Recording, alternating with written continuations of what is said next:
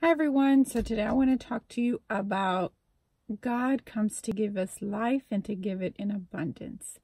God desires to give us everything that is good. God desires for us to live life that is good, that we make right choices, that we make right decisions in life, because when we do that, good things come our way. When we make bad choices and when we make bad decisions and when we make bad calls, yes, we can ask God for forgiveness, but our harvest on that bad is coming anyways. We can ask God to be merciful, but it's still coming. So that's why God's desire is for us always to do good things, so that what comes back to us is nothing but His goodness, but His promises. And so the Bible says that God comes to give us life and to give it in abundance and to give us nothing but good things, that we live long lives, healthy lives, holy lives, righteous lives. When we do everything that is good, it's not that we're living perfect, but we do a lot of good and right things that please God. Then God is able to bless that and multiply it and give you more of His goodness. But at the same time, the Bible says that the enemy comes to steal, to kill, and to destroy. And so while we're doing this, the enemy comes to tempt us to do bad, to do evil, to say things we shouldn't, to get into messes that we have no business of getting into. And that's his way of distracting us from God's path. That's his way of distracting us from the goodness of God. But I want to tell you today that you don't have to fall for those things that the enemy tells you. You can tell him, "Leave me alone, devil. I am not choosing to do the evil. I am not choosing to do the wrong.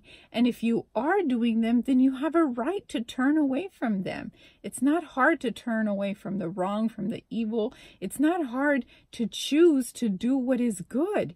You have that option to choose. You have that option to change your life, to turn it around. In a second like that, you can turn your life around. Nothing is hard. The Bible says that nothing is impossible for him who believes. You have to believe that God can turn your life around, that God can change it. But God is a good God. You have to ask Him to come in and to help you change.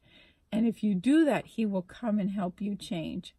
So I want to encourage you not to let the enemy steal anything from you anymore, not to choose the bad things in life, not to live life just by chance or just, we'll see what happens today, or getting from one mess to another trouble, or struggling your whole life.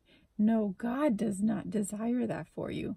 Those are just the plans of the enemy to take your joy, to take your peace, to have you be sick your whole life. Those are just not good things from God.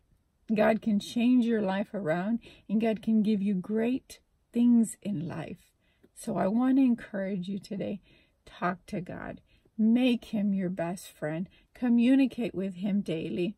And not just in the morning or not just at night before you go to bed, but every time that you're going through things in life, throughout your day if somebody got on your nerves, throughout your day if you're at work and you're having a hard time, if you start off in a bad day, "God, I started off in a bad day. Help me get my day better." God wants to talk to you. He wants to communicate with you, and He wants to help you in life. He wants you to live your best life while you are here on this earth. Do not let the enemy steal anything else from you. The Bible says he's a defeated foe. Jesus went to that cross and already defeated him. So victory is yours. Take it by faith today in Jesus' name.